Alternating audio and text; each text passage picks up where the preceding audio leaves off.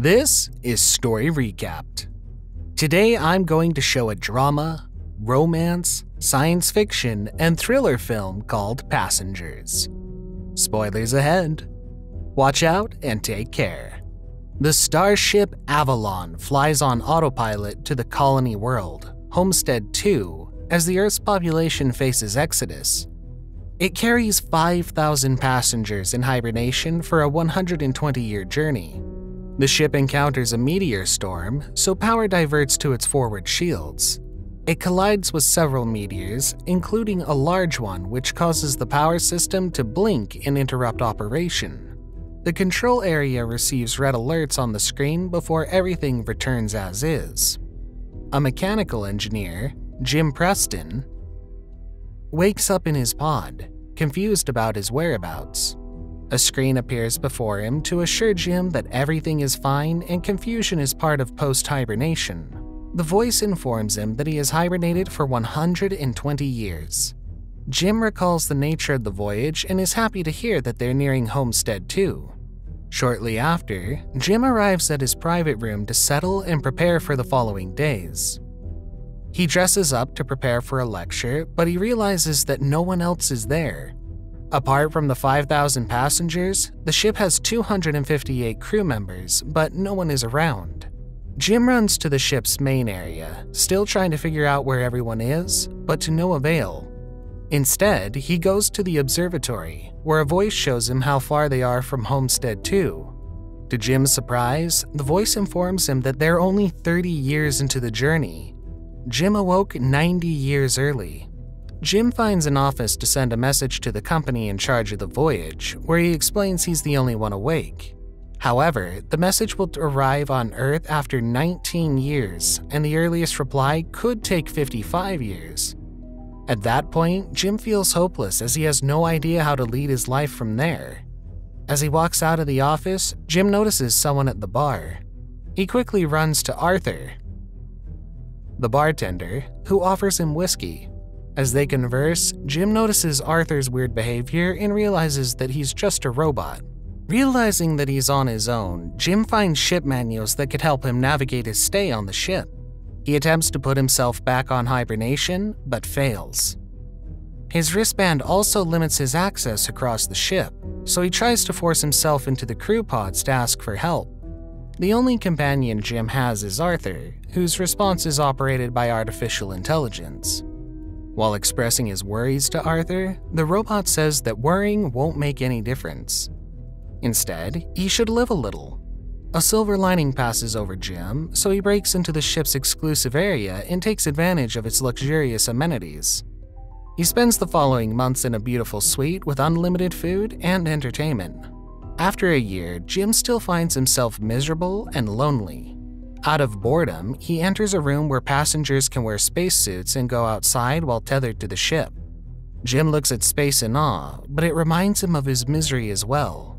He contemplates taking his own life by opening the ship without his spacesuit, but changes his mind at the last minute. He runs back to the hibernation room and slips on an empty bottle. As he gets up, he sees a pod with a beautiful woman inside named Aurora Lane. Her beauty stuns Jim, so he studies her passenger profile and learns that she's a journalist en route to Homestead 2 for the adventure of her life. To him, she's perfect, to say the least. He sits beside her pod while continuously learning more about her. He debates whether or not to wake her up, knowing that doing so will consign her to death aboard the ship. But he can't handle the isolation after a year alone, so he wakes her up manually. Aurora's pod activates, which renders her conscious in a matter of minutes. Jim hides in his room, in disbelief of his decision. After some time, Jim meets Aurora as if he does not know her and explains that they woke up far earlier than the others. He shows her around the ship, and Aurora panics. She runs back to the hibernation room to return to her pod, but Jim explains that it's useless. Later that night, Jim asks Arthur to keep the fact that he woke Aurora up a secret, and he agrees. The following day, Aurora and Jim talk about fixing the problem, but there's no way to fix a hibernation pod as their resources are limited. Aurora begins to write about her experience as she learns to live inside the ship. Her daily routine consists of running, swimming, and writing.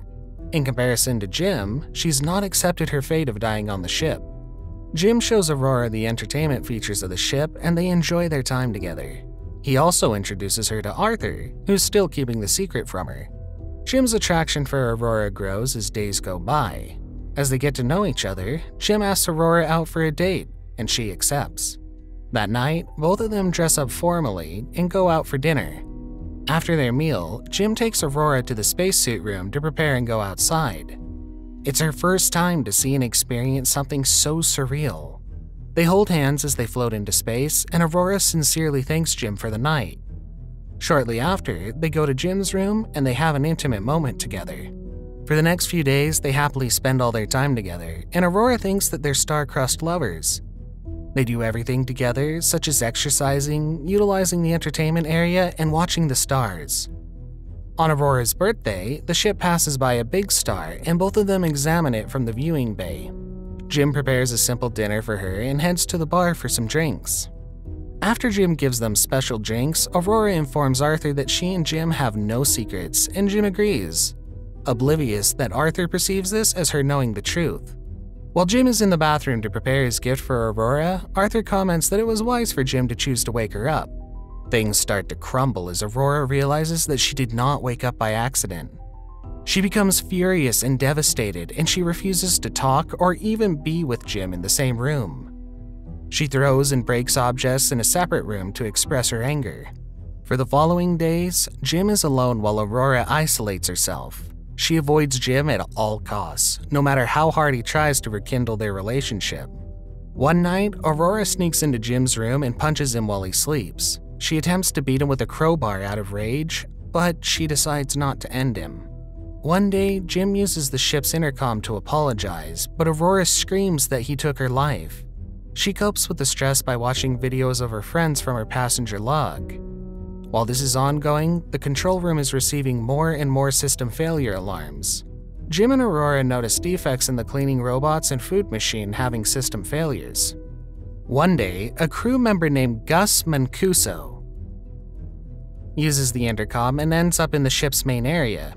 Like Jim and Aurora, Gus also woke up early due to hibernation pod failures.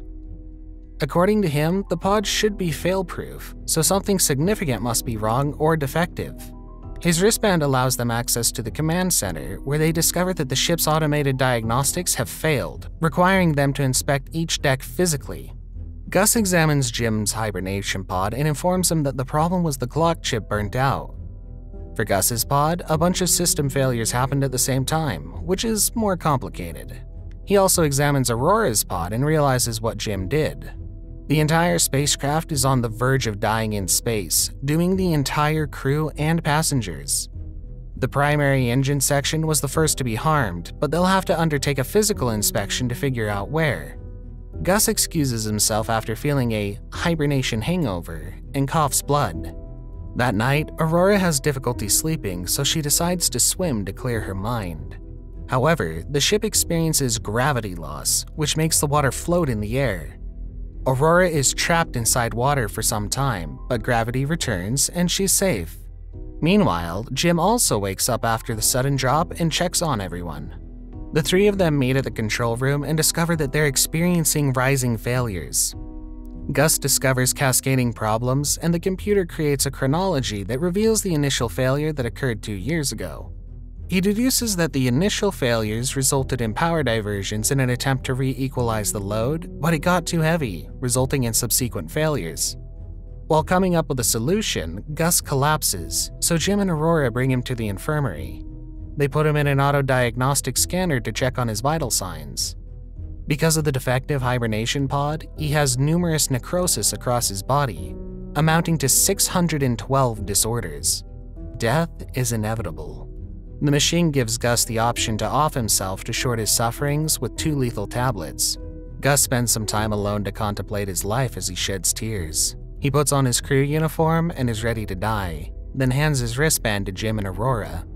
With it, they make it to the regions of the ship where they need to mend things. Gus reminds both of them to take care of each other and work together.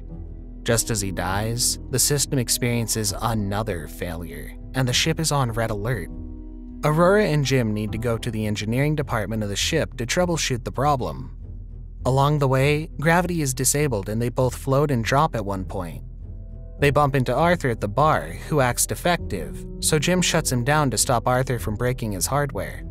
In engineering, Aurora and Jim discover a hole caused by a meteorite that runs through key places of the ship. Aurora is almost sucked out when they open one of the doors due to a hole in the hull. Jim uses a liquid sealer to seal the hole further after she blocks it with a pill he gives her. As the oxygen levels go back to normal, they find more holes in the ship. They enter another room and discover that the reactor control computer caused glitches and random system failures in the ship. He replaces the broken module, but the fusion exhaust engine must be vented to prevent further damage. Jim has to go outside to fix it manually and entrusts Gus's wristband to Aurora. Before Jim leaves, Aurora tells him that he has to come back because she cannot live on the ship without him. While in the exhaust room, Aurora obtains an injury from the flying shrapnel as the temperature rises inside. On the other hand, Jim goes into the exhaust passage, but the vent won't stay open unless he holds it. Jim has to stay where he is to make the manual vent work, which entails risks on his part. Aurora fights with Jim on the radio, frantic not to lose him, but he forces her to pull the lever for the sake of the other passengers. The pressure pushes Jim out of the exhaust passage and his tether breaks, which releases him freely into space. Shortly after, he finds a hole in his spacesuit, which puts his oxygen on a critical level. Aurora is happy to hear that he's alive, but they encounter another problem. Jim bids Aurora goodbye and apologizes for what he's done to her, but she refuses to give up. Aurora rushes to the spacesuit room and looks for Jim in the vast space. She retrieves him, but Jim is unconscious due to a lack of oxygen. She still drags him inside and brings him to the infirmary in an attempt to save him. Unfortunately, the autodoc announces that Jim is dead, but Aurora still finds it unacceptable. With the use of Gus's wristband and his override code, Aurora selects several procedures to resuscitate Jim, but he remains unresponsive. After some time, Jim comes back to life, and the procedure is a success. Aurora kisses him out of joy and relief, and they embrace each other. Days pass and the ship goes back to normal. Aurora fixes Arthur and retouches his hardware while Jim studies the autodoc. He tells Aurora that the device could be used to put her back to hibernation in the infirmary, but she refuses to. There's only one autodoc, and she does not want Jim to be alone again. She chooses to stay awake and spend the rest of her life with him on the ship, even if they don't reach Homestead 2. Jim gives Aurora the ring he planned to give her before, and they live happily. 88 years later, the ship reaches Homestead 2, and the other crew members wake up from hibernation. To their surprise, the ship is filled with trees and trailing vines, as well as vegetation and birds. Aurora's voice reads the story of how she met Jim, which describes how they spent their happy lives on the ship.